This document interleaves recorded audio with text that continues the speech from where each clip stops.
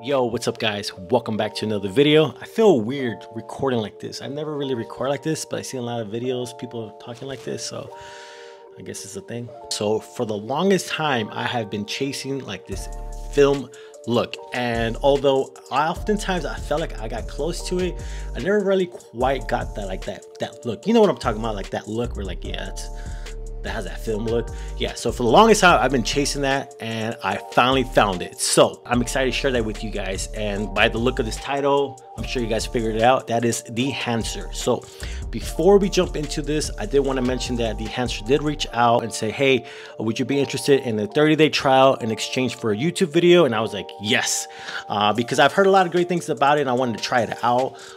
And all they really asked for was an honest review, and they even told me you don't have to send us a link prior to you posting it on YouTube. Just post it, send us a link after. So I was like, you got it. So as you guys are watching this, they're watching this for the first time, and yeah, so I'm very excited to show you guys my kind of like my workflow. I want to give you guys an outline of the things you're able to achieve with this software. So let's jump right into this program. First things first is I'm going to show you guys what I'm working on now. This is on the Mac Mini, Apple One or M1, sorry. This is the computer I'm working with here, and I'm currently running on Final Cut's version of 10.6.10. So what I love about this program is that everything's integrated in itself. I don't have to export it, do color grading somewhere else, then come back in here or anything like that. It's all right here. So when you go to your FX browser, it's going to be under your film emulation. If for any reason it doesn't pop up, just type down here Dehancer and it should pop up. So what we're going to do here is, first of all, we're going to get a adjustment layer, and we're going to drag this to the top. So we're going to put that up here, and we're going to put that right over here. All right. Couple key things is, one, I'm not a colorist, so I don't really use the scopes anymore or anything like that. I kind of just look at an image, and I basically, the way I see is the way it will come out, but if that makes sense. So as long as the image looks good, that's my main concern. So right now, as you guys saw when I applied this, it already looked kind of so, and that is because it's naturally going to add a couple things to it. So what we want to do is remove these, so that way we have a clean canvas. All right, so we remove them, and first things first is we're going to go up here to where it says source. We're going to go under the choose your camera, and then basically on here you're just going to pick whichever camera you're working on. So I was working on Sony FX3, so we're going to go there.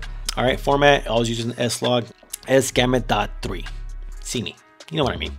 And right away this is going to give us a Rec 709. So you guys can see here, this actually already looks good. All right, so this is the before and after. Basically it is a nice Rec 709.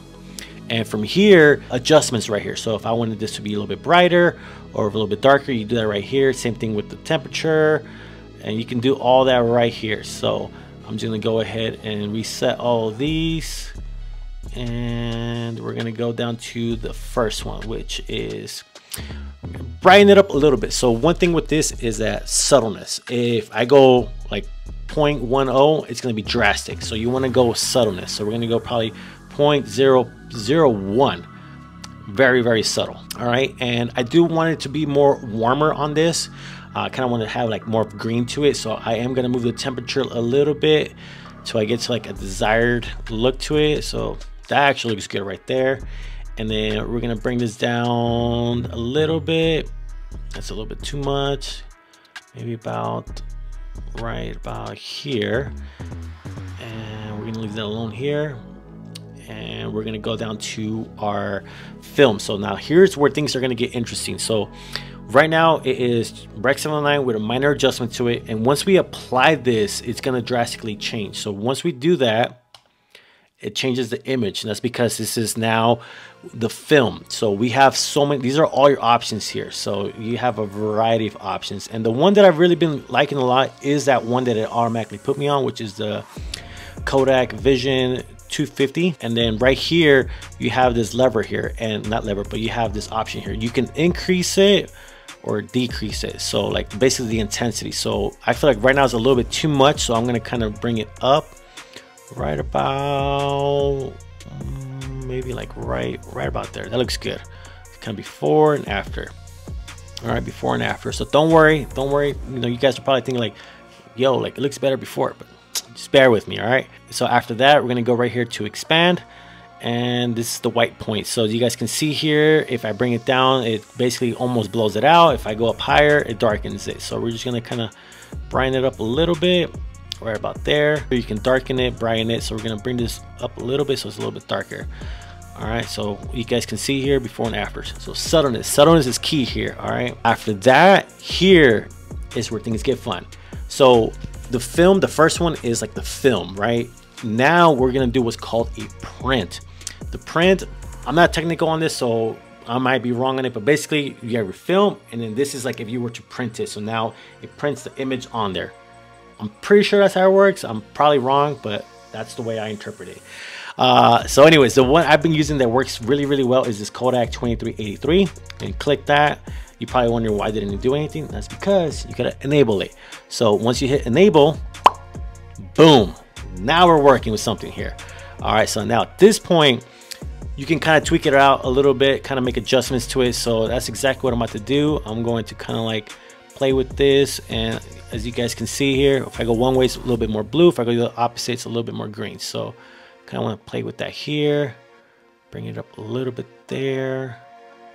Contrast, I'll probably keep that alone, and color density, I'll keep that the same. I'm not gonna mess with that. And now here are some really cool options. So a lot of times too, like let's say you don't want to do all this and you just want to use it for like the film grain, or you just want to add halation or even bloom.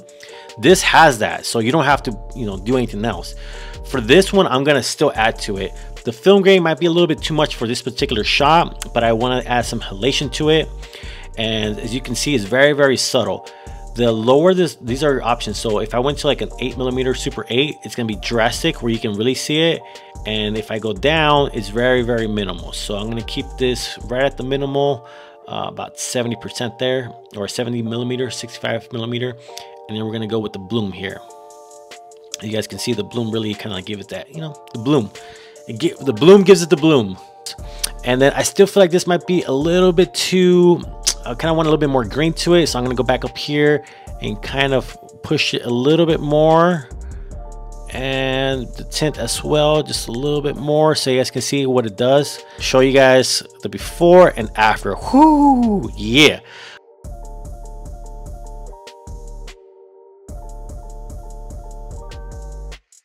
A lot of times too, what I'll do is, if it looks good, like for instance, this shot looks really well, I like the way everything looked good on it, I won't save it as a preset, although you can save it as a preset.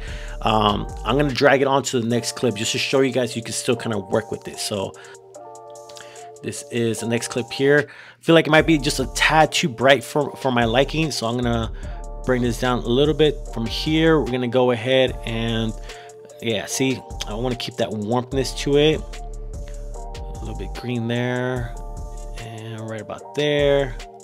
We're gonna go down to our black point, bring this down a little bit, and our white point as well, kind of brighten it up just a tad bit. We're gonna go down here, move this around. So that's all it is. Like, there's no right or wrong way to go about this. You just kind of play around, see what looks good, and that to me looks really good. I might add a little bit of the film grain to this one so you guys can see it, so you guys can see how much it on there. Watch, let me show you real quick. If I go to 8mm, it's very, very noisy. So we're gonna go down to 65 subtleness. All right, so that's like the before and after. I like that. We're gonna drag this over. This is all from the same shoot. We're gonna drag this over, see how that looks. Looks good. Let's go ahead and kind of play with this a little bit. I'm gonna bring up the exposure. That's too much, and so we're gonna leave that alone real quick. Keep the warmthness here. It's a little bit green, right about there. All right, we're gonna go down to our black point. We're gonna bring this down a little bit. And our white point a little bit, bring it down. So that looks good. Maybe I can go a little bit warmer on this. Let's see, not warmer, but let's see here. All right, that looks good. Basically at 100% over there with the warmth. So that looks good. I'm gonna remove the grain there. See there, boom.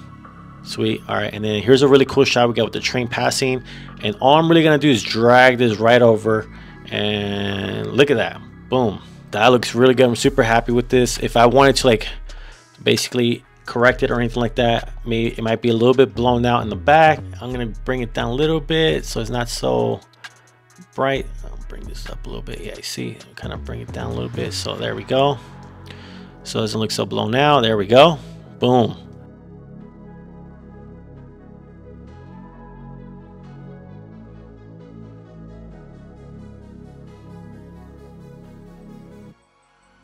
We're gonna move on to the next clip here, and that is this clip here. So check this out. Ooh, that looks good. We might not even have to do anything with this. And like, let's say I wasn't feeling this one so much, you can always change these. So that's another option. Like basically, these are your looks. So you can have a variety of looks. So if you weren't feeling the way that particular one was looking, you can kind of change it up to whatever your liking is. You have options here. You have a variety of options. So don't feel like you're stuck with the one. I just like to use that one. Like, see, this one changes it drastically. All right, and then lastly, we got these two shots. We got this shot here and this shot here. So super happy with the way these shots came out in general. So I'm gonna drag it over and just see what it does. And ooh-wee. Yeah, all right, so let's kind of cut it up a little bit and see what we can change. So right away, you guys can tell the bloom is allowing by his glasses to work, and then he naturally had these glasses that were reflecting. We just had one light here that's really harsh on it because we wanted dramaticness to it, but I kind of want a little bit more of a green tint to it. So I'm gonna slide the right here so you guys can see here. You see, now it's a little bit too green. Just subtleness here.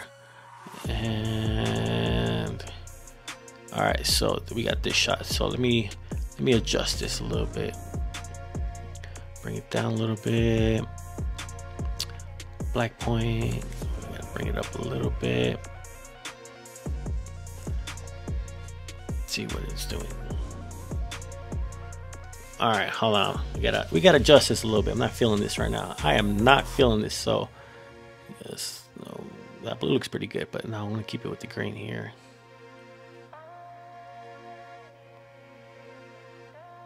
And there we go. And we're gonna change this a little bit, just see what it does. Ooh, there we go. So we got that there. I'm just kind of playing around, like I said, I'm just playing around, see what fits, what looks good. And then after that, just do a little playback and